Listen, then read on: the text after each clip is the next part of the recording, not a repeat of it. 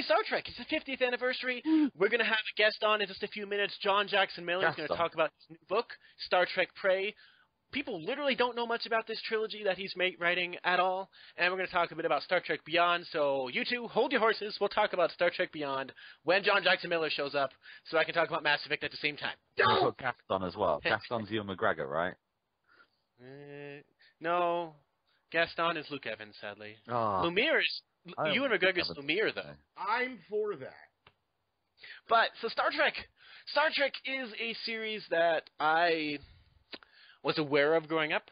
Next Generation was on. I knew Patrick Stewart instantly as Star Trek, and I knew Worf. I didn't watch the original series really until I was probably a teenager. Remember my dad bought for himself the entire series on DVD, which cost like $300, and like you don't just mindlessly buy yourself this. Actually, he bought it for himself, and then my mom found it and hid it until Christmas. So that like, here, honey, here's a great Christmas present, something you've already bought. I've seen all the original series, and then once I got to college, I watched all the movies. Not in sequence, but I've watched all of them. The only ones I've ever seen in theaters, of course, were the J.J. Abrams ones. The first J.J. Abrams was actually the first one I was really excited to see in theaters. I've seen a lot of DS9. I haven't really seen much of Voyager or Enterprise, sadly. Can a man go into the old man vault for a moment? Old man vault? Okay, what do you see in there? Okay, Presents? old man vault for a moment. Are there presents? There are, no, in the old man vault, okay, there are people out there that listen. It's a vault full of old men. It's just No, listen to me for a moment. 7 of 9 is in there. Probably, and I wouldn't be surprised. But meanwhile, what you have to understand is that there are people that remember this show even longer than I do, like when it first came out. My mother being one of them. But I remember... No, I remember the first Star Trek I ever saw in theaters. I was brought to it. I was about a year old. I remember the experience. My mother had to remind me what movie it was. But I was in the theater to see Star Trek IV, The Voyage Home, 84. Okay, I was trying to figure out which one it was. I'm like, I know you were a baby during Return of the Jedi. No. 84, Voyage Home. 84. Probably the best of all the movies. I disagree. That's cool. No, dude, it's fine. No, it's fine. It's fine that you disagree. You're allowed to be wrong. That's okay. What I'm saying is this. Got a whale of a tale to tell you, lad. Whale of a tale to tell. Oh, here we go, bro. Tales I love. Not like this with the moon above. A whale of a tale, and it's all true. You keep your Come on, no, whale. keep going. You're on a roll. You keep your stupid whales. Oh. You guys I don't like that one. How heavy a space whale is. At a space railway station. Star Wars Rebels did an homage to Star Trek 4 with a whale of it. Yes, I know. But, so you're way back before us. Way back. And I was in the middle, this? so my first film was Nemesis, which was not the best film to start with. But I did obviously watch the seasons before that. No. Yeah. Was it Generations? Was that your first film? My first film was Nemesis. Oh my god! The first time I saw it at the cinema. I did see some on TV before that, and I've obviously watched loads of TV series before that. But the first film I saw at the cinema was the illustrious Nemesis top of the billing Nemesis. Okay, I think I can talk you though. The first Star Trek film I remember seeing, I saw on TV, and it's one where directed by Shatner, where he goes to find God. Yeah. He finds giants, and they all got better from there. The Vinyl Frontier. But that, unfortunately, is the movie after the one I saw in theater. So, being Star the Wars old bastard here, what I'm saying is this.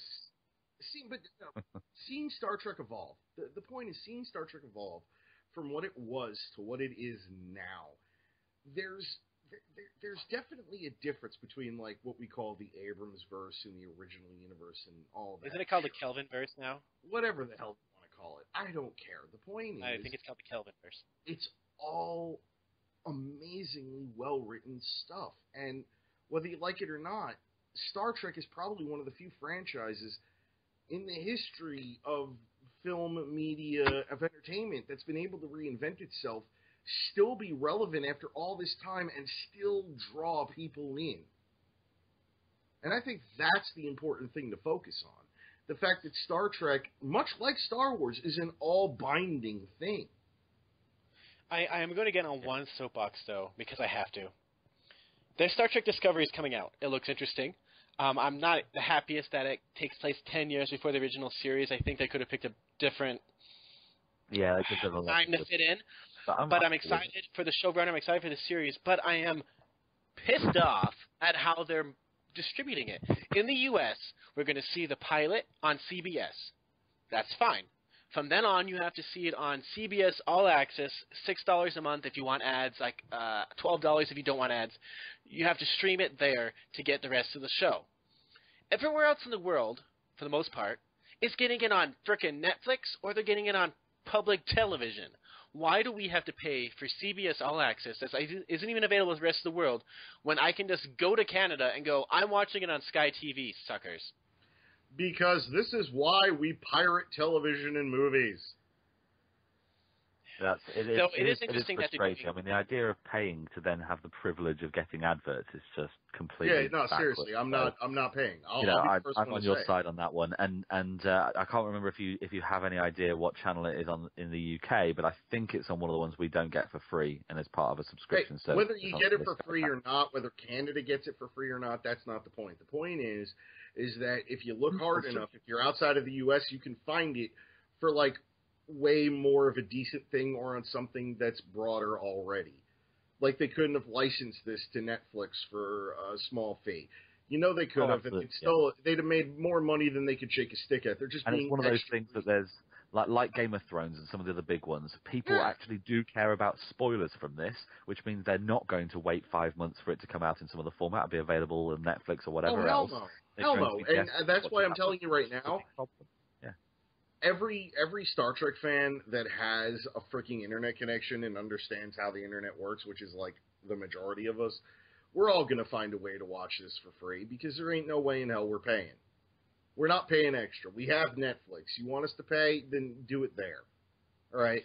But I am excited to see it. It's interesting that they're doing a 13-episode and 10-episode season, so that they can let's tell a Game of Thrones-esque story where it's shorter, more condensed versus, some Star Trek seasons are really long. Absolutely. Don't make a 24 season. The US does this all the time. Makes 24 or a million episodes in one season when you could have done it in 4. And the UK does the opposite, where it needs 10 episodes to tell a story, and it does it in 2 anyway. Does it in 3. So, sure. Could we have some middle ground ones? I really love Netflix for that, because Netflix will have one season that's 12 episodes, another season that's 13, and then another season that's 11, because it went, how many episodes do we actually have? And you're absolutely right. It does it. So I respect that greatly, and I think this is the right length. I'm excited to see what they do with it. I think it's going to be fresh. I don't think it's going to feel very similar thank God to it's not Funimation. Voyager and Deep Space Nine. I don't think it's going to feel similar to the animation. I don't think it's going to feel similar to the films. So it really is going to be, let's see what happens. And I'm excited whenever we have that. And 50 years after the original has come out, and we are not really sure what we're expecting, and we're optimistic and hopeful for it. And to be honest, the current Apple world that we're in, it feels very much like the aesthetics of the original Star Trek. Everything is white and plastic and tablety. What's the deal with that? It's quite exciting, actually. I think Star Trek really was, when it first came out, the epitome of what we wish the future is going to be like. And today it still represents that in many ways. And Star Wars is we've talked about it millions of times in terms of the differences, and the fact that Star Wars is a space opera and Star Trek is a science fiction franchise, and Star Wars is about the hero journey, and Star Trek is about the universe that you're in, and that kind of looking out into the final frontier. Absolutely. Yeah. I do like it how this is going to be the first series with a female they said it's the first one with a female lead, but it's not exactly true. But with a main female as main thing, there's going to be gay characters. It's going to be more adult. Thank God we need more. It's not on public television, so they can get away with more on it. It'll be interesting because Brian Fuller, of course, is pushing daisies. I just want. The guy did Hannibal on NBC. Have you seen Hannibal? They got away with so much on NBC. And he's pushing daisies. He's a very good showrunner. He did write for DS9 and Voyager. I'm looking forward to it. I'm hoping it looks great. I'm hoping it's fun. And I'll see it eventually. I might not see it when it airs, but I'll see it eventually. I'm in grad school now. Good luck me seeing anything when it airs. I'm looking forward to it. And I do hope Folks, he's not that kidding. He's really not. He doesn't even see when the show comes out, and he makes it. Nope. But I do think though that we're going to get some great stuff from Star Trek in the future. We know a fourth movie's happening with Chris Hemsworth coming back as Chris Pine's dad. We know we're going to get. Weird. We've gotten some good comics recently. Like I read the Star Trek Doctor Who crossover, which was fun. I read the Star Trek Green Lantern crossover, which started out as fun. There's some great stuff coming with Star Trek. I'm glad it's alive and well. And there's even an MMO coming out, I believe, on PlayStation 4, a free one for it's Star Trek. It's already out. You can get to it on Xbox. Awesome. It's doing well. I'm glad. And when it comes to the series, I'm going to say my personal favorite as a series is DS9. As a cast, yes. We could have an entire Stewart show. Is Patrick frickin' Stewart. No, we could have an entire show series. about DS9, and you know why? I'll give you two reasons. And because it's 9 seasons long of Dominion War awesomeness. No, because well, actually, you know what? Only one real reason. 2 words: the Cisco. Okay, no offense. Star Trek: The Next Generation is great, but every time Q shows up, Picard argues with him and tries to outsmart him. Freaking, what does Cisco do? I will punch you in the friggin' head. And then he punches Q in the friggin' head. And Q's all like, Picard never hit me. And he's like, I'm not Picard because I will whoop your ass. Dude, Cisco, rock on. I'm not a big fan of Deep Space Nine. It's actually my least favorite outside of Enterprise, which of course is everybody's least favorite of the series. For me, Star Trek is about the exploration. It's about going somewhere. It's not about staying in the same place.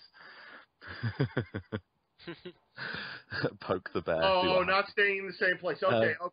Gamma Quadrant. Meanwhile, I do like how they have all these Donald Trump Ferengi memes. Yes, make America acquire again. But DS9, I thought felt the deepest when it gets into culture and gets into these characters. And the Dominion War is something the biggest. It's really the biggest event you've seen in a Star Trek TV show. Like it's big. You don't have a ship just leaving to go things. It's a war. Is Star Trek's Empire Strikes Back. It might be the best made. It might be the deepest storytelling. To me, it's less Star Trek than the other Star Trek, and that for me is why I don't enjoy it quite as much. The same way that for me, Empire Strikes Back isn't as Star Warsy as A New Hope or Return of the Jedi. But that doesn't mean that there's a lack of quality. And actually, even Enterprise, which I didn't enjoy very much at all, was still a very good TV program with high production quality, good acting, good scripts. Good story, and I could stick on any episode of any of the shows, and with a few exceptional episodes in the first original series, I would probably get to the end of it without wanting to cry. So that's a bonus. I'm really looking forward to the new one. I've only ever seen random episodes of Voyager and Deep Space Nine. And I'm watching my way through Next Generation at the moment, so I'm probably going to end up watching all the way through Next Generation, Deep Space Nine, Voyager, and the new show, which... I will tell you this, Jason. Jason, I'll tell you this. If you want a series of Star Trek that is Star Trek-y, quote-unquote, you need to just watch Voyager from start to finish. We could do a whole episode on this. All I'm going to say is this: you want to see a starship get dumped into deep space where they ain't got no contact with nobody. Voyager, and it's amazing. Legitimately, and I absolutely love Janeway as well, and I think the Voyager is actually massively underrated. It is exactly what you want from Star Trek, and it's what we really should have got, something similar to that as the new films. Instead of the sort of reboot that we have got. And I'll tell you what, I know we're going to get into Star Trek Beyond later, but kudos to the guys who are playing the cast, who over the course of 3 films have become much more like the characters we saw in the old Star Trek.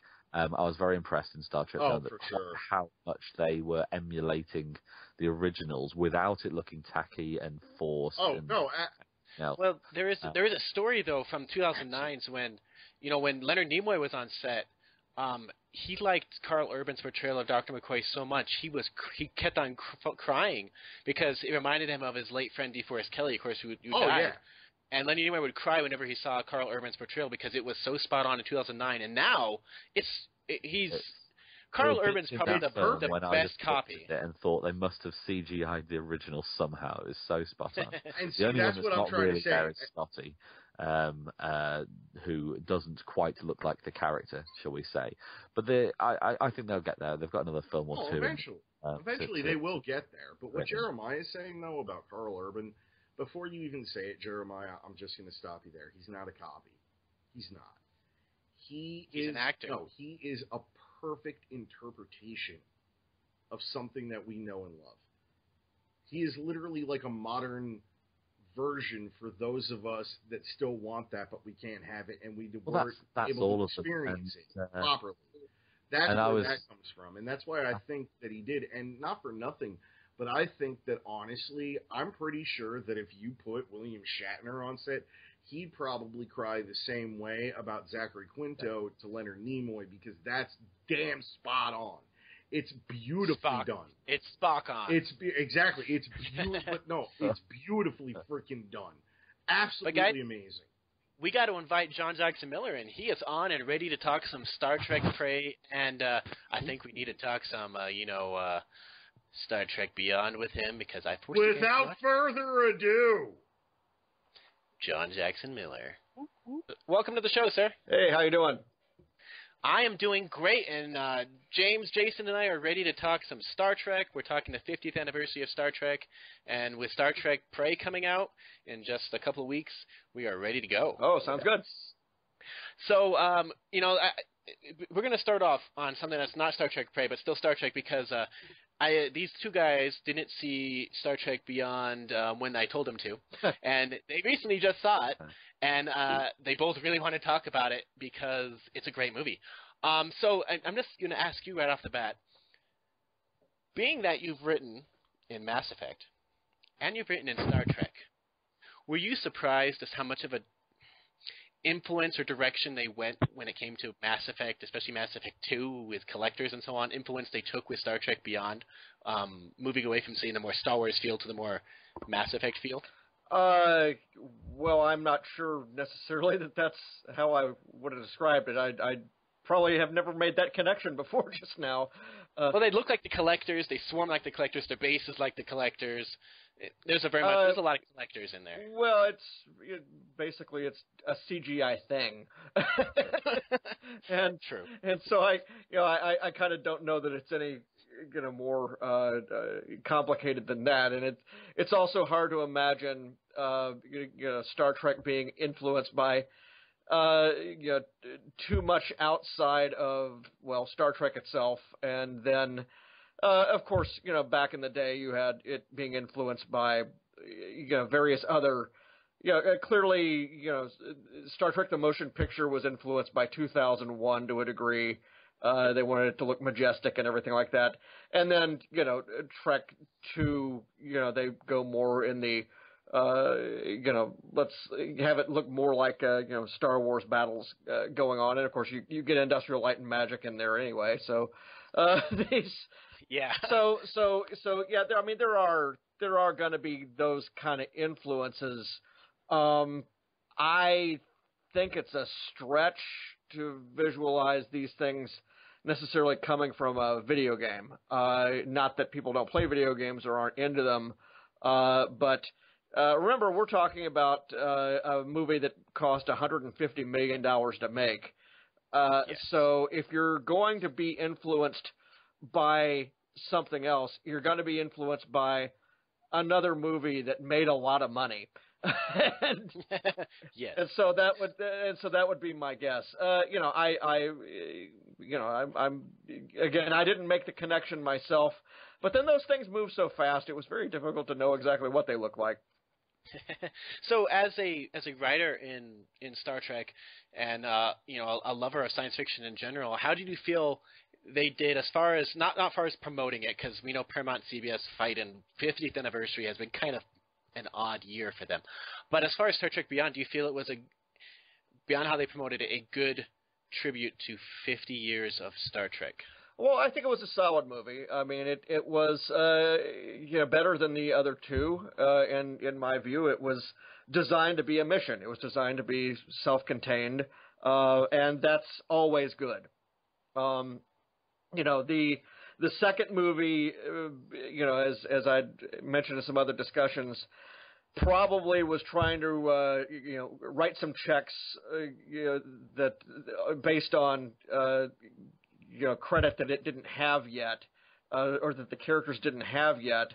You can do the ending of Wrath of Khan in 1982 because by that point we know that this Kirk and this Spock have been together for many years, and we have known those characters together for 25 years almost. Actually, not 25. At that point, it would have been getting my math wrong. It's closer to 16 years.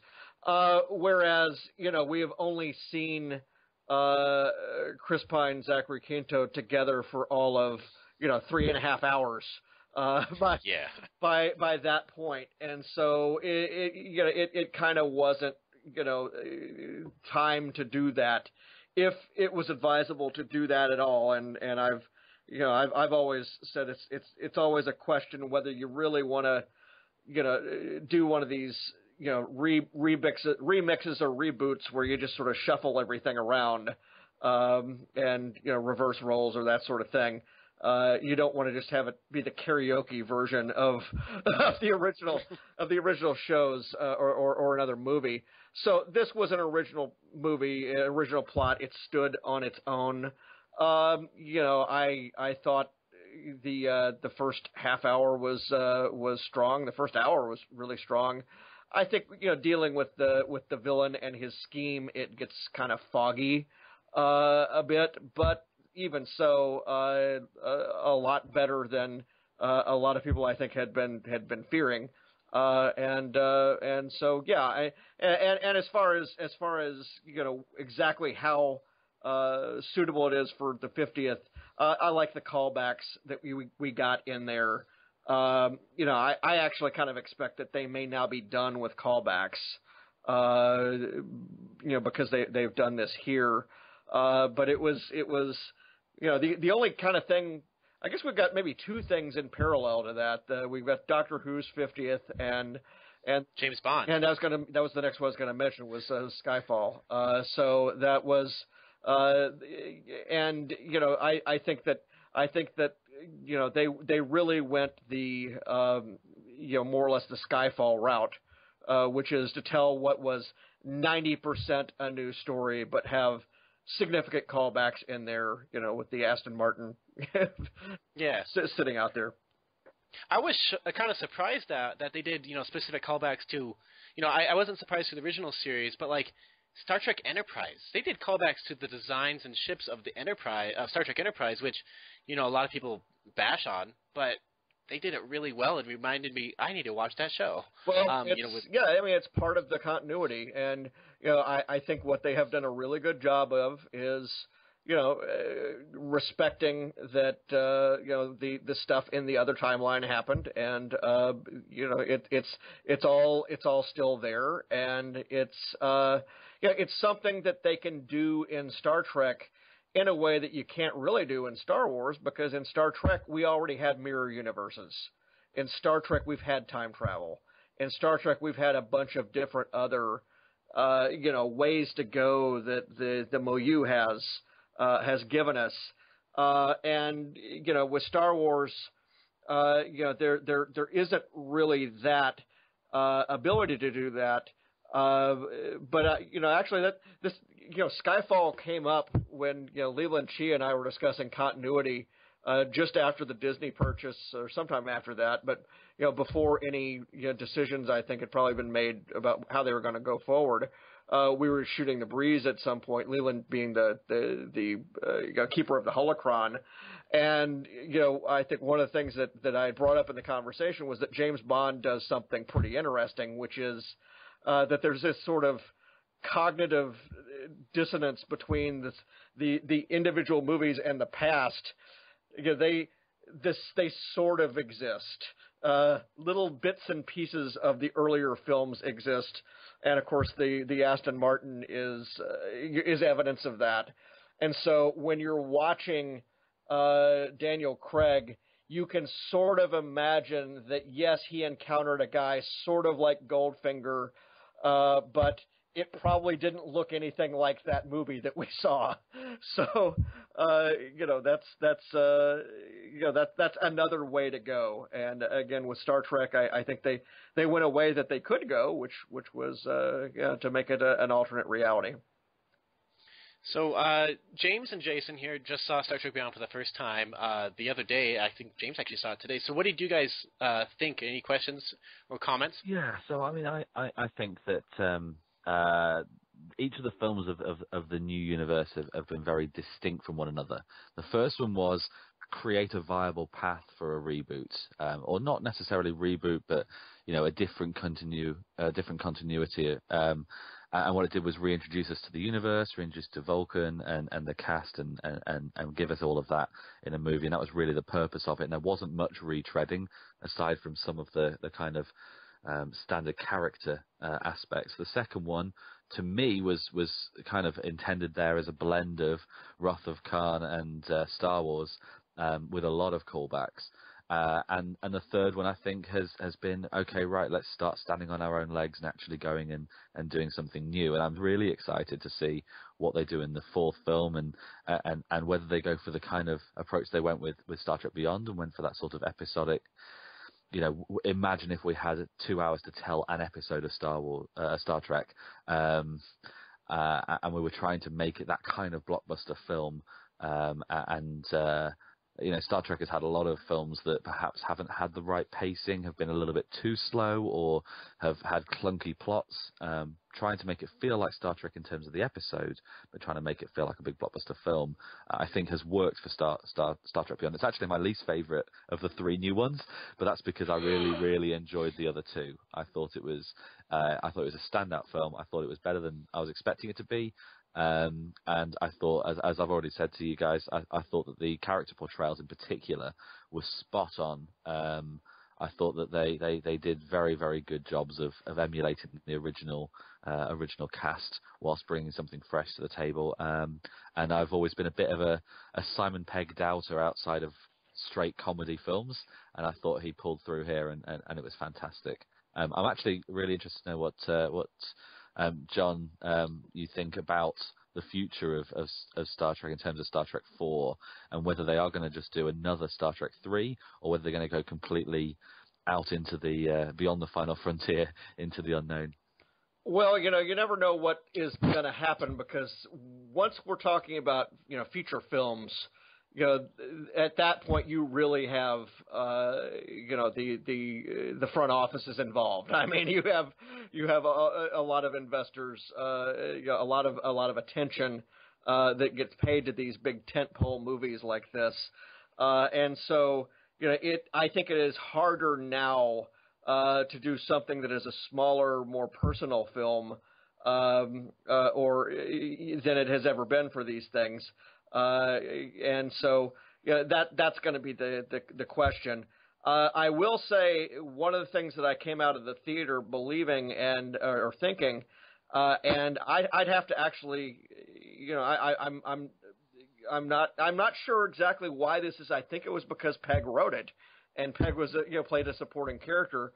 I cannot remember another of the 13 movies, maybe Trek 4. Where the rest of the cast had such a balanced lot to do. Everybody got scenes, and that's not something that and certainly the actors have lamented that they don't always get the B plot line or the C plot line, or a D plot line or a plot line at all in some of these movies. This film. It was actually kind of hard to tell what was the A plot line, what was the B plot line, what was the C. They had equal weight, and so that's certainly going to make Pegg an actor's writer for sure. Yeah. And if they keep to that, I think that's a winning formula. It's just a matter then of trying to craft it around something that. Is gonna deliver the big money that I think a lot of these movies just unfortunately, as a fact of financial life, have to deliver. Yeah, like the end of the second one, a lot of people thought, oh, the next one is going to be War with the Klingons, but no, we didn't go there, and I think that was a smarter move. But they could always go back to something. Well, like that. I was delighted it was not that, because I think the Yeah. cardinal sin of Into Darkness was remaking Wrath of Khan and making it less interesting. But I understand that, that others do not agree. But I think that I agree with that in terms of the filmmaking. I just think that Benedict Cumberbatch was so great in his role that he managed to carry us beyond that and ignore it. But I agree. But what I would say is, let's call him somebody else. John Harrison. I agree. I'd call him John Harrison. He could have been another one of the 100-odd people who were the same as Khan, but in a different visage. And I do think they retried a bit closely. The other thing that's I think is interesting. It was 2009 was the first one, right? The new Star Trek. So we've had 7 years. So 3.5 years from now is almost exactly release date of Star Wars Episode 9, if that's when Star Trek 4 comes out. So to what extent is the timing going to influence things? Are they going to try and go exactly the opposite direction? Make it a bit slower and a bit more Star Trek-y to try and avoid making a direct comparison with Episode 9, or are they going to change the pacing of how slowly they release the film, or how do you think that's going to impact things? If that's a question for me, I guess what I would say is I think the odds of them selecting a movie date now this far out are inconceivable. It's inconceivable that they would actually say, we're doing this in 3.5 year increments. I think it's just happened that way. And as with the Star Wars movies, they kept thinking they were going to be coming out in May, and now they've settled on December for these things. So one thing about these blockbusters is, at least in the United States, the film production companies don't really necessarily have total control over when these films open. First of all, obviously they can run into delays in filmmaking. They could have to go back and rewrite the script. Obviously, that has just happened. And you could get to call it 2019. You could get to 2019 and realize that every weekend is already booked up by Disney, and 2 other tentpole movies, and go someplace else. You'll have to go someplace else. So I don't know. It's interesting. Star Trek films have opened at all different times that I can recall. It's just I think they've come out at Thanksgiving at times, it really is a function of what else is out there. I was discussing another conversation with somebody a few days ago, Trek 5, and the fact that it came out in the most blockbuster-heavy summer of the 80s, and sandwiched in between Indiana Jones and Ghostbusters 2 was the next week, and Batman was the week after that, and Lethal Weapon 2 was like 2 weeks after that, and there was just no hope of that movie staying in the theaters, more than a week and a half. So regardless, that's what hurt. Yeah. Oh, sorry, and that's what hurt Beyond, because Star Trek Beyond came out in July, and then the next week was Jason Bourne, and the next week was Suicide Squad, and it just couldn't keep the screens. Which is sad. I think the next one they'll probably move it to probably an easier month, like in April or March, or maybe in May. Like May worked well with the other two. I actually think it's unlikely to be that. I think it's likely to be the July before Episode 9 comes out. Just because of the timing. It's about three years for them to make the next film, I think. And I think the timing will be that it's likely to be July. But the other big franchise we've got coming out at a similar time is when's Avatar 2 and Avatar 3 coming out, because that might be also another massive science fiction franchise with a similar release date as well. And again, what's the impact of that going to be? So, yeah, I know it's kind of wild speculation at this point. I was just curious to know whether you thought that they'd likely play it safe and go a bit less Star Trek Into Darkness, direct comparisons to Episode 9, which I think probably is going to be quite a hyped and an expectant film. Episode 9. Here is what I would do, actually, and I don't know how they do this, and I wouldn't want to actually echo it. Star Trek 4, the Voyage Home, that was the biggest box office movie that we had in the Star Trek line. I think until 8. I think it was until I can't remember exactly whether it's an adjusted dollars thing or not, but First Contact I think might have beat it out. But one of the things about 4 was because of where it was set, it was ridiculously approachable. I mean, anybody could go in and see that movie, whether they knew anything about Star Trek or not, because it was set on Earth in a certain amount of time. I'm not saying that it would necessarily be a time travel film, and certainly, it would suffer from the same callback thing that I was just talking about avoiding. But I think it's possible they could look for ways. It makes it a cheaper film, for one thing. That's true, and they probably will need to cut the cost. But Jason, one thing to worry about. Here's why summer 2019 probably won't happen. Here's what they already have booked. In April, they have Shazam. They have Fast and Furious 9. May, they have Avengers 4 and Star Trek 9. June, they have Justice League Part 2, Incredibles 2, Transformers 7. Then it goes Bad Boys 4, Indiana Jones 5, an Illumination animated film. There's lots of stuff in there. Yeah, I do think they'll probably move to that. I mean, Indiana Jones 5 is not going to come out that summer. But they probably will move it to a less crowded time, like a March, like Batman v Superman did. Or maybe they'll push it. It might be well. You never know. But they could push it to November. It is interesting. But yes, I think Jeremiah, Jason, and John Jackson have spoken a lot, but James has not spoken much. Too many J's today. Holy cow, we are the 4 J's now. Now we are a quartet. Oh, wow. J's, Just don't make us sing. That's the key. That's Oh, we already sang before. We're okay. Okay, good. Okay, James, do you have anything to add? I don't even know where to go from here. We've been everywhere. Where do I even begin? I did want to touch on that whole thing from the very beginning of the show, the Mass Effect Star Trek link. And the only reason I say that is because I'm a huge fan of both franchises. And I'm watching Beyond, and literally I'm thinking Mass Effect the whole time, everything I see. From, what is it? The station. Dang, I can't remember. Yorktown? Yeah, No. Yorktown Station. It's like a globe version of the Citadel. Yeah. All yeah, right? I can see that. Yeah, exactly.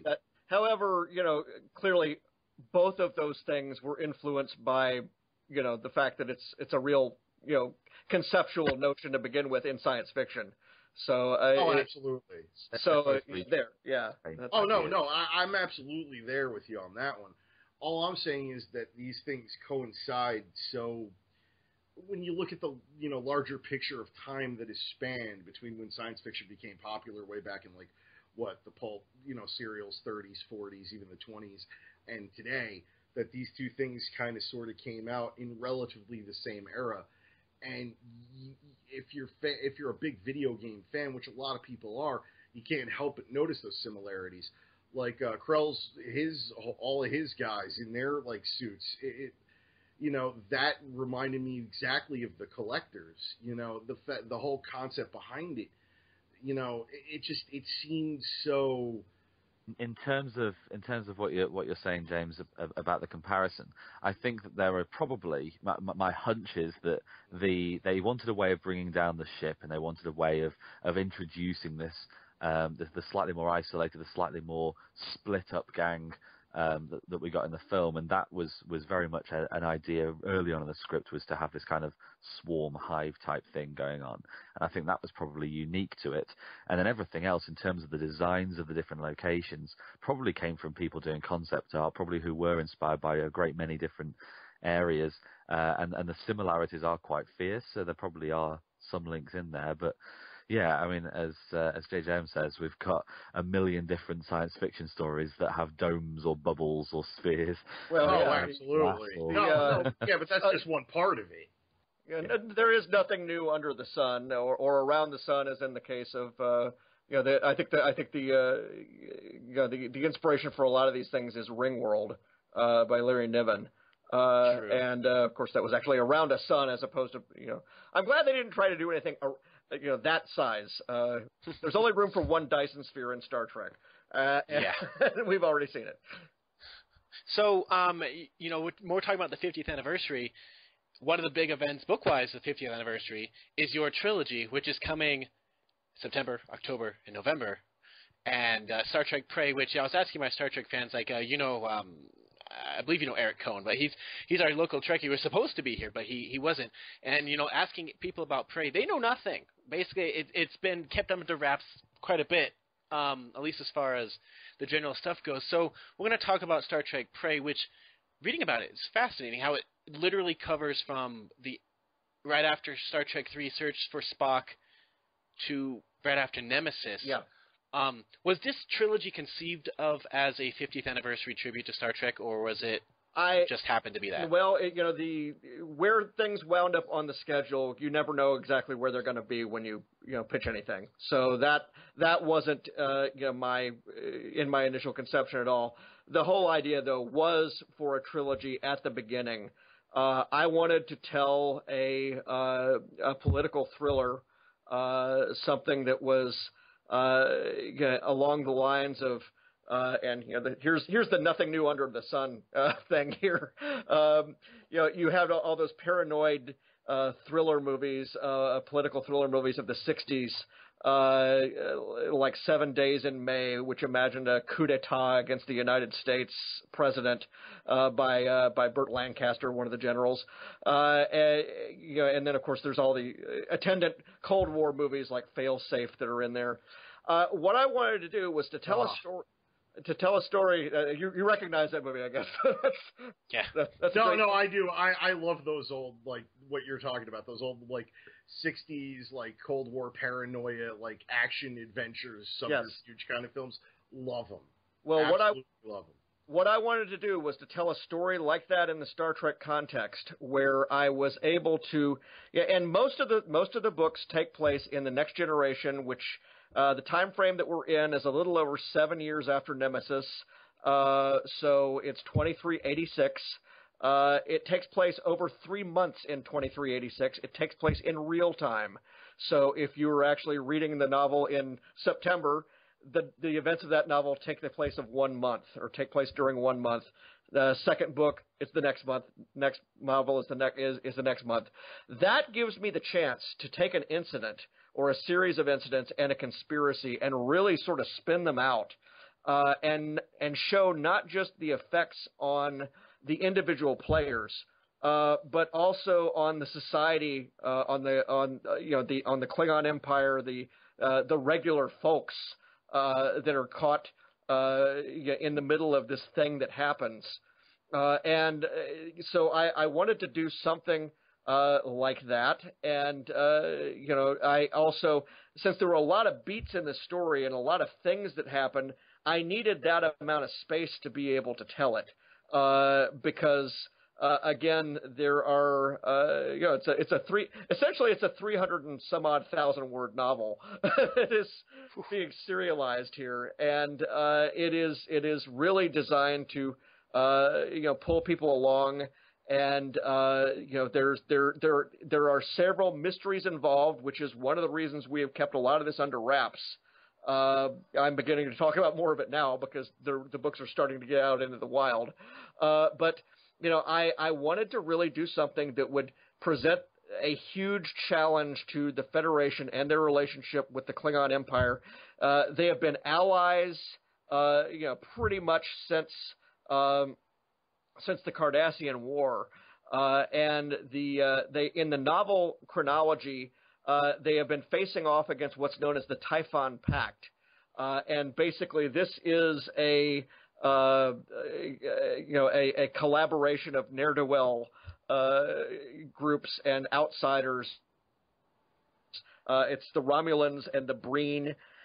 And a group we created for the novels called the Kinshaya, and the Senkethi, that's another group that's in it. The Gorn, they're in it as well. So essentially what they are is they're the counter force against, if you want to consider the Khitomer powers, the signatories of the Khitomer Pact as the NATO powers in this Cold War story. You've got that there. And what I'm doing is I'm driving a significant wedge here between the Federation and the Empire over an event that has its roots, as you mentioned, back with the Search for Spock. In the Search for Spock, there is this villain played by Christopher Lloyd. He is Krug. He is Commander. He is very much a Empire first kind of guy. He doesn't want to see his whole thing is he never wants to see a Federation banner flying over a Klingon's head anywhere. He clearly would have detested everything that came afterward. His death is more or less a precondition, I would say, for what happens in Star Trek VI. The ability that they have to make a peace and go forward. And what our story imagines is that Krug, like many major, Klingon generals or Klingon commanders, is the head of a house. His house is the leader in the development of birds of prey, and of course, the bird of prey makes its first appearance there in Trek 3. My favorite starship, possibly in all of science fiction. I mean, I've had one sitting over my desk, and I've been a model of one for the last year, and I've had the Klingon bird of prey operator's manual at the ready because it's got all the schematics that I need because I spent a lot of time on these ships in this series.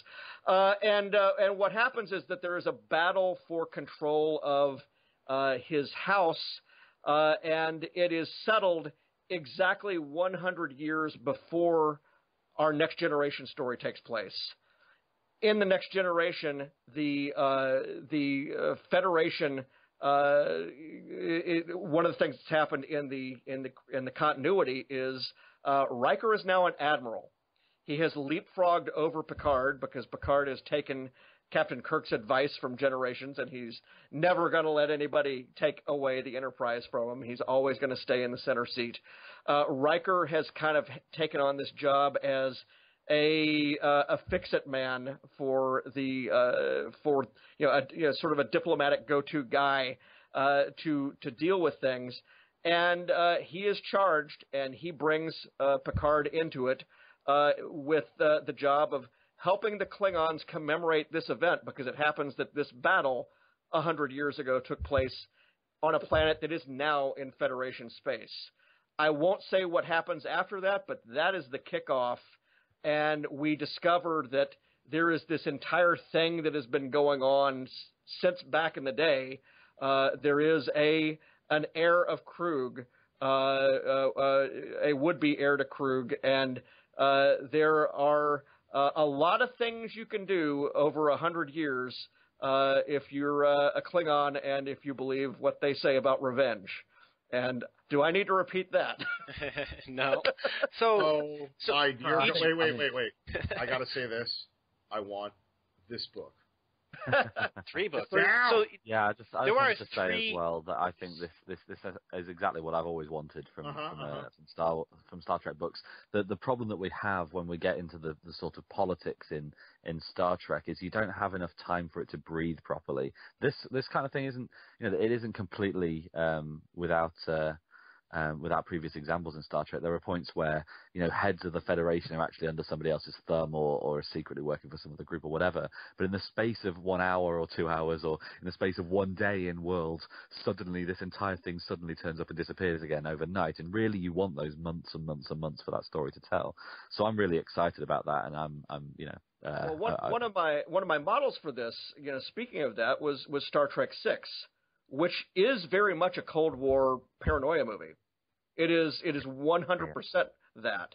One of my favorites. It is. There's your 7 Days in May in terms of. So true. This is so McCarthyism at its best. Exactly. I mean, it's the tension that is the exciting aspect of it, and you've got the twists and turns as well. But if you have twists and turns without any real fear, without any real tenseness, then what's the point in a way? Having the ability to juggle both and keep the whole thing in suspense whilst having those twists and turns is what makes it so exciting. See, we look back though at 6, and we realize that at least they never say how long the events of Star Trek 6 take place. How long do you think it takes to get from the explosion on Praxis to the Kittimer conference? Let me just take a poll. 6 months, I'd say. Anyone else? I several months, maybe. I Okay, we got Jeremiah for 2. I'd have guessed 3 weeks. Who knows? I've got no idea. I don't really know. I would have to go back and look, but I think it's actually something like less than a week. Oh my God! And, wow! And I'm not sure where that came from specifically. I think it might have been layered on it by Flashback, which is the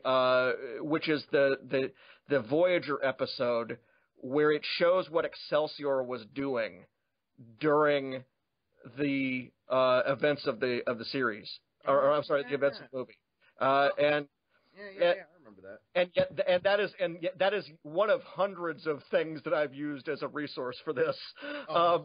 But basically, things have to have progressed really quickly to have all the pieces still in place, because how could Enterprise have stayed out as long as it did, incommunicado, sabotaged communications or whatever they ended up doing. It wouldn't hold water if it took much longer than that, but they didn't have time to show all the beats that it would take to really have this thing ramp up over the course of months. That would be a 4-hour movie or a 6-hour movie or a season of a TV show. It's similar to Game of Thrones and House of Cards and those kind of grand schemes that do take seasons and seasons and seasons of space. Well, this is a full season of a TV show across 3 novels. That's the way I approached it. It has there. I should say there are original series sections in it. And we do have flashbacks where we go back, but the flashbacks are not just to fill in backstory. There's actually some fairly important stuff that happens, and some of the participants in that day are actually still around, because the Klingons live, more than 100 years, and so do some of our other people. So there's just so much fun stuff that's in here. As I say, there are some significant mysteries in here. I've cautioned everybody about spoilers to a great degree, but I really do feel that this is a story where. I've taken the last year and a half on it. We had time to do it right, and I can't think of anything I would do differently at this point. So I'm curious. So this is 3 400-page novels coming out back to back to back. So you said how it's basically one 300,000 word story. So when you wrote it, was it considered as a trilogy, or is it considered a story that just got really long? Or else, I've never seen release dates where they literally let you write your trilogy and then release them all back to back to back. Usually it's finish one, write the next one real quickly, finish that one, write the next one real quickly. How did you get it set up, or is it just luck that you got to do your trilogy like that? They've actually done that before with the Trek novels. I think Cold Equations was done that way, where it was by one author and it was 3 novels. And it's simply a matter of holding on to the later books and not releasing them as soon as you get done with them. And I like it because, the thing is, I have been able, because of the fact that I wrote the first book at the end of last year, the second book was in the winter, and the third book was in the spring, but I was doing proofreading on all 3 books in the summer, and I had them on my desk simultaneously. And while that felt like a lot to do, what it meant was there's unification of elements in the story. The continuity, at least within itself, ought to be ironclad. I mean, I don't have anybody who his name is spelled one way in book 1 and another way in book 3. I don't have anybody who's an only child in book 1 and suddenly has siblings in book 3. And I was also able to go back and really lace in a few, because occasionally a story will evolve as you're writing it. I was able to lace in some some foreshadowing and take characters that appear for the first time in book 3, and I was able to drop them into book 1. And so it really will read. Something that I've thought about a lot is the way that people read novels now. When people in the future, and I mean after 2016, read Prey, they're going to read it in one mass of 3 digital files or 3 books. They're never going to know it came out monthly. And I want it to read like it's one thing. That's not possible if you do it, a novel that comes out every 6 months, although that's one way that people do things. And it's also certainly not possible in comics, where I had Knights of the Old Republic coming out over the course of, 5.5 years. There was no way that I could, 3 years in, go drop a hint or something back into the first year, because that was already gone and published and out. So, Jason, I know it's like 3 a.m. where you are. He actually stayed up. He's in England. He stayed up so he could talk to you. Do you have anything to add now while you're more coherent than you will be in 20 minutes? Oh, well, I will be fine. I enjoy talking about this. It keeps me very much awake, so it's not a problem at all. I think that's absolutely fascinating. And actually, a thing that I was doing recently, I've been watching a lot of this kind of older TV series, watching kind of the classic TV series that I've never got around to watching, and a lot of them end on a season cliffhanger that you've got a whole year between it and the next episode, and I just skip to the next episode and watch it straight back to back. And oh great, that's what happens. Okay, fine, never mind. And yeah, that absolutely that with books, I've often caught up on books that were released several years apart, and I've read them back to back, and it does lose some focus. So I'm glad that you're thinking about both eventualities.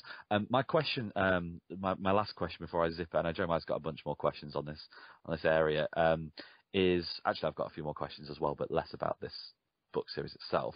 Is which characters are we going to come across? To what extent are they characters we're already familiar with?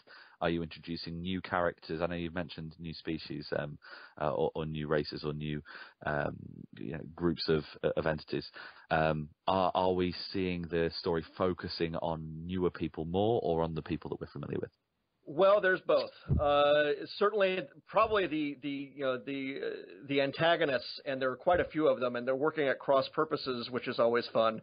That I introduced, the aforementioned would-be heir of Krug, a gentleman named Korg. He is one of certainly the most important through-line characters in the series. We also, on the hero side of things. Yes, I certainly have Riker and Picard aboard their individual ships. This event is so big that it pulls in Aventine, which is the ship that Esri Dax runs, and I got to do a whole sequence with her and Riker and Picard in the first Trek novel that I wrote, which came out last year, which is called Takedown, so those are our captains that are involved here. Or actually, again, Riker's an admiral. Possibly the major character or the lead in many senses in this book is Worf. It is a Klingon story in large measure, and Worf is for reasons I can't get into. This story has a hugely personal impact on him. I had my suspicions that might be the case. I didn't want to ask directly. I was gonna ask. I was gonna be like, we get Worf? Is there Worf? Do we get Worf? You get Worf. Worf gets more screen time, I think, than any of the heroes. Yes. Now, is complete. I also will say that there is a supporting character, and I think it's okay to mention this, that we have not seen much of, that gets a lot of screen time, or screen time. Why do I keep using this? Gets a lot of page time. Will Wheaton? No. Whatever works. Yeah. There's a certain gentleman that we only saw once in the Next Generation. He got his own novel in the late 90s. and the character has appeared in the recent fiction about 5, 6, 7 years ago in a short story where he retired and went away. And he has a famous name. His name is Kalis. Kalis is the cloned reincarnation of Kalis the Unforgettable, sort of the George Washington or the founder of the Klingon way. And of course, there's even a book out there, The Klingon Art of War, which are all of his sayings. And I bring him out of retirement for this, and we'll see what role he has. I enjoyed the heck out of writing him because to get into the head of somebody who is both, he has Klingon blood. He has the wants and needs and desires of any would-be warrior, and yet he was born to be this figurehead. He was born to be this person who had all the exploits, who had all the victories that he never had. So that's an interesting thing to explore with him because, once he knows he's a clone, he's got a different angle on his own life. I enjoyed writing him as well. And, other characters, Tuvok has a pretty large role in this. One of the big things that we have is because there's a conspiracy and there's mysteries, there's an investigation that's going on. Tuvok plays a significant role in that. Tuvok in the novels, he has been in the crew of Titan for the entire run of that book series, and so he's sort of been the Spock to Riker's Kirk in many ways, and I have always enjoyed writing him. The first Star Trek short story I did, which was a Titan story called Absent Enemies, that was also sort of a Riker, Tuvok buddy cop kind of a story. So it was good to get him in as well. Again, I would also throw in here that people who have been looking for a Klingon trilogy that really is a deep dive into Klingon philosophy, this is it. I referred to just about every resource I could get my hands on, and there's even a lot for the fans of the Klingon language. I don't pretend to know it, but I was able to work with somebody with the Klingon Language Institute to create some new words for us. And yeah, I think we got everything spelled right, and if we didn't, it's my fault. It does sound pretty epic. I mean, if it doesn't go well, you'll be lynched. But if it goes well, then you'll be the hero of the Star Trek universe. Speaking of it going well, I've never quite figured this out. When it comes to writing literature and so on, I know Star Trek pretty much is like Doctor Who, where the novels are the novels and the movies and the shows and movies and so on. Star Trek, Star Wars is different. But how are Star Trek fans in relation to Star Wars fans as far as like when something new comes out? If they disagree, are they more vocal? Just as vocal? Is it similar how they act when you write something if they disagree with something? Or well, the communities are of different sizes, to be sure. In terms of obviously a Star Wars movie is going to come out, and there's a regular TV series on the Disney Network, and there's all this other stuff out there. Star Wars also maybe skews a little bit younger. I was able to do some stuff in these Star Trek novels that I will say I am writing probably at a higher level in terms of just the vocabulary that I'm using, and certainly from the science and the pseudoscience. I mean, my lord, there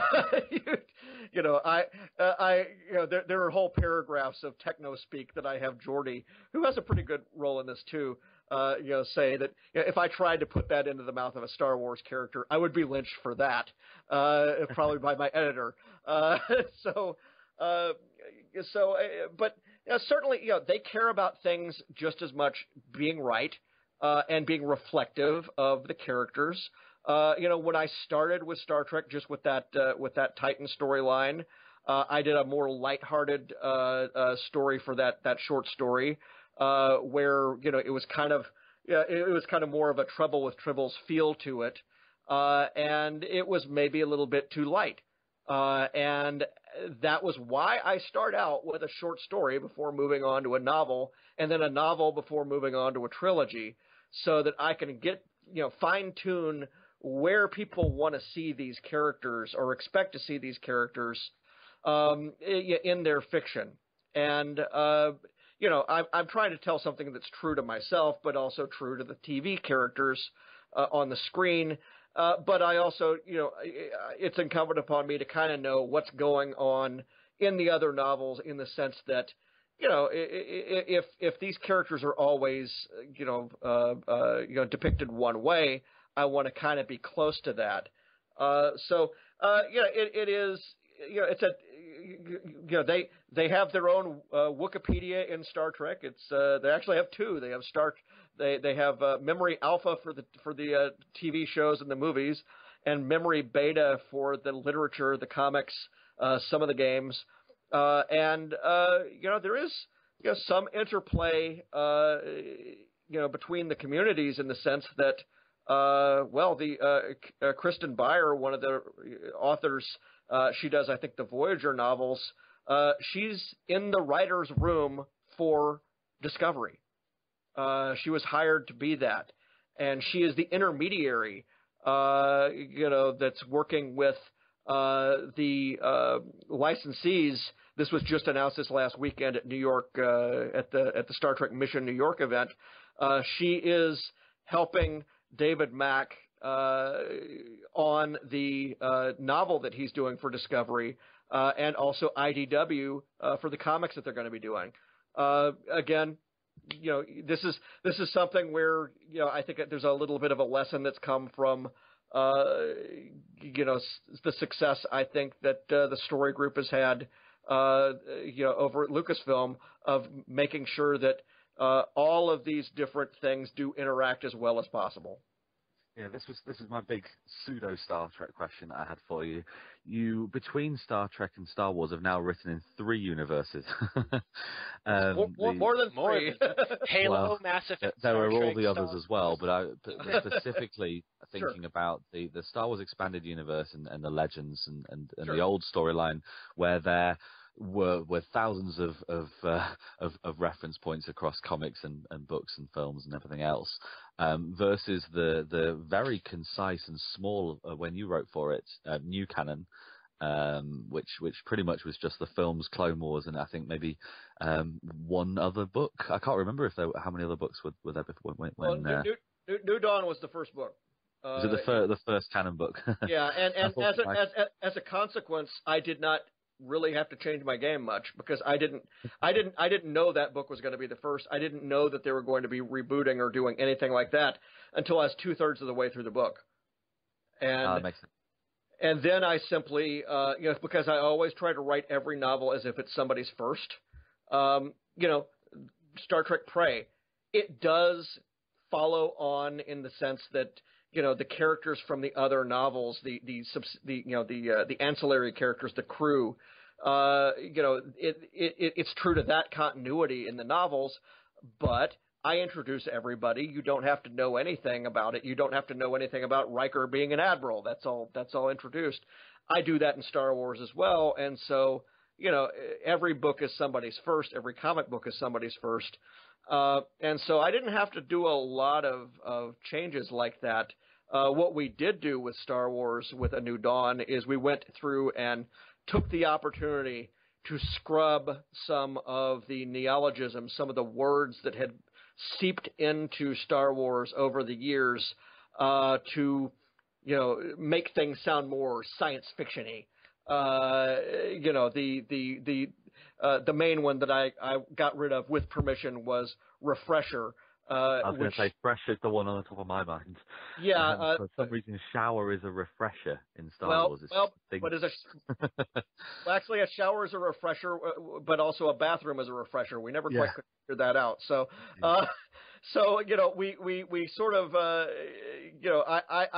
got to bring the toilets back to the universe, and the thing is, why do these things have these names like this? Well, yes, sometimes things actually are functionally different. A turbo lift is not an elevator because it goes in multiple directions. It doesn't just go up and down. So to call it an elevator is incorrect. Calf needs to be calf because there is no such thing as the plant Arabica coffea in Star Wars, which is where the word coffee comes from. So there, we can't actually do it that way. But with something like, as I say, the bathroom, where does that come from? The desire to have those words like that? That really comes from pulp science fiction of the 1940s and 50s, where in order to make things seem otherworldly, they would give things these fancy Captain Video kind of names. Hand me that Aquatron, son. Oh, you mean the bottle? Okay, yes. That's. And and the thing is, Star Wars does not need any help to seem otherworldly. It's fine just all the way it is. So that was one of the things that we did, when we did that. I also tried to get rid of Turbo Lift at the same time, but I think that one crept back in. Turbo Lift, again, that seeped in from Star Trek. It didn't come from Star Wars. Yeah, so I guess on two things on that. The first one is, how different is it writing with the sort of Star Trek story group compared to the Star Wars story group? And the second one is the buzzwords, the science fiction universe, and I know you've mentioned in terms of the jargon, but is there a completely different language that you have to use in the way that you write to write Star Wars compared to Star Trek? Because Star Wars is sometimes, particularly in the films, is more space opera, but in the books, often from one book to another, change tone a bit. Well, I think you're right about that. On the first part, there's a smaller group over in the Star Trek end of things. However, there are many more authors playing in the novel part of it. So they are coordinating with the story group at Lucasfilm. One of the things that they're doing, which is new, is that they're actually pushing content towards us. Here's characters that can be included in your story that will pop up later on. There's and it's going two ways, obviously, because we've had characters, my Ray Sloan character in Star Wars A New Dawn then appeared in multiple other novels and short stories, and she's also appeared in the Marvel Comics. And that's because the Lucasfilm Story Group is aware of these characters and is pushing them out, is bringing them around to appear there. Then you have the ability to actually give us hints about things that we can drop in the novels. That's something they can do there, particularly because of how they're structured. They know what's happening in the TV series. Rebels was done specifically in concert with the executive producers of the Rebels cartoon. So I had the story Bible for the first season. I had the interaction with them to be able to drop a lot of hints.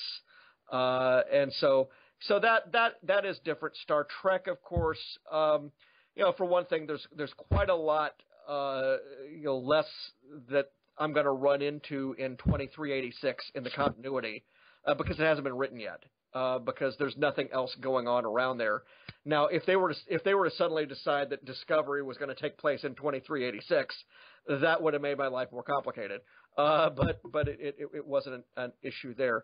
In terms of the actual vocabulary, yes, you're certainly right. The style that I have to approach these things with, Star Trek is more of a science fiction, more of a hard science fiction than Star Wars is. I'm a hard science fiction fan, actually. I mean, I was an Arthur C. Clarke guy. I like things that work. I like the physics to be correct. Or if the physics aren't correct, I like the metaphysics or the fake physics to be consistent. And in Star Wars, when I would include that, I would have to sort of do it around the fringes, because we already know that we've got a galaxy here where there's sound in space. We already know we have a galaxy here where, inertia is just, not even a thing when it comes to spaceships stopping on a dime. There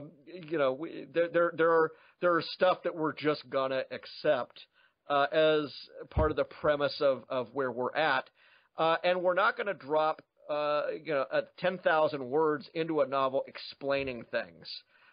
So when I would put things in, I would hide them, sort of, or I would, for example, I would make sure in Knights of the Old Republic, when the characters were right above a planet, right above a planet's day side, that we weren't seeing stars in the sky over it, because that they probably would not be visible. I tried to make sure that explosive decompression worked the way it's supposed to. I tried to play, honestly with as much stuff as I could without calling attention to it. Although there is a section in A New Dawn where we're talking about blowing up a planet and the mechanism required to do it, and I had to get into the details, and I put it all in the mouth of a particular officer whose job it was to give us annoying exposition like that. So, that's where I could do it. Now, over in Star Trek, I can make a whole plot point out of something, scientific or meta-scientific. That absent enemy story I mentioned actually is a pretty long dispensation about phasing.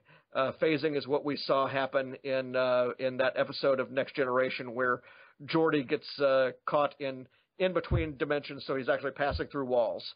I get to explain sort of how that worked in my story, and how it was that there was a phased Romulan that was somehow able to sit down in a real chair.